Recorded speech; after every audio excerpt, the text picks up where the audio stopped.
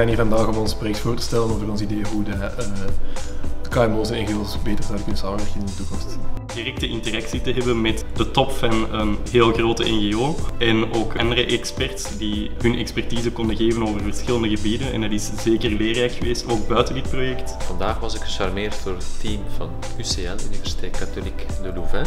Ze hadden aandacht voor alle elementen die in de opdracht zaten, digitaal, de KMO-target en ook het innovatieve, dus het platform.